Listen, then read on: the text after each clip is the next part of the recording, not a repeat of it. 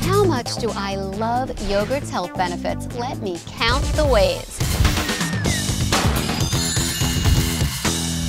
Why do Americans eat over 1 million cups of yogurt a year? What the heck is so great about it?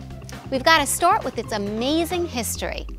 Yogurt's been around in one form or another for thousands of years. Opa! But it wasn't until the 1970s, when everyone in America was obsessing about health food, that yogurt became really popular. The largest yogurt manufacturing plant in the world produces 230,000 cups of yogurt per hour. So how much do I love yogurt's health benefits? Let me count the ways. Yogurt's a great source of calcium and protein. A typical 6-ounce cup of yogurt provides 25 to 30% of your daily calcium needs. And that same 6-ounce serving of traditional yogurt delivers 7 to 9 grams of protein. And the bacteria that are used to make yogurt, they bring a whole new set of benefits to the table. Some brands are treated with specific strains of bacteria called probiotics that might help boost immune function, improve regularity, and combat various digestive disorders, although the benefits are still under study. And last but not least, regularly eating yogurt can help fight bad breath, presumably because the good cultures in yogurt combat odor-causing bad guys in your mouth.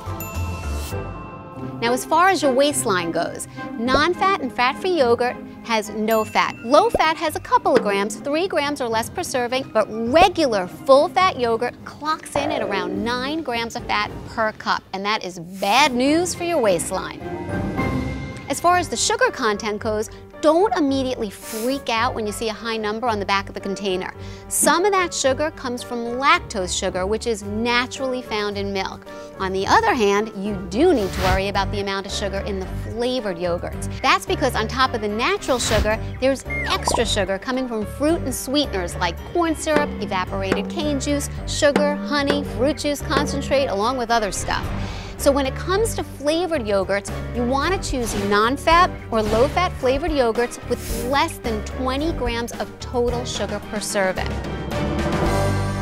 And how about the hype around Greek yogurt? They already account for about 25% of total yogurt sales in the United States. So why the popularity?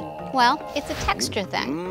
Even the Greek non-fat varieties have this super rich, creamy mouthfeel because of the unique straining process, which removes the watery whey from the yogurt. Greek yogurt has twice as much protein as regular yogurt. Of course, non-fat Greek yogurt has no fat, that's obvious. But when you move up to the whole milk, you're scarfing down 10 grams, 7 which are saturated. That's more than most regular ice creams. Yikes. So is it kitchen-worthy? Without a doubt. Just be sure to stick with non-fat or low-fat varieties and keep the sugar in check. Now that you know what the heck you're eating, don't forget to enjoy every creamy, light, and luscious bite.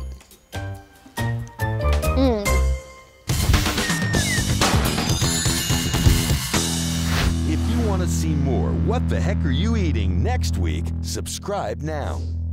And don't forget to watch Fitness Guinea Pig, where we test today's hottest workout and diet trends.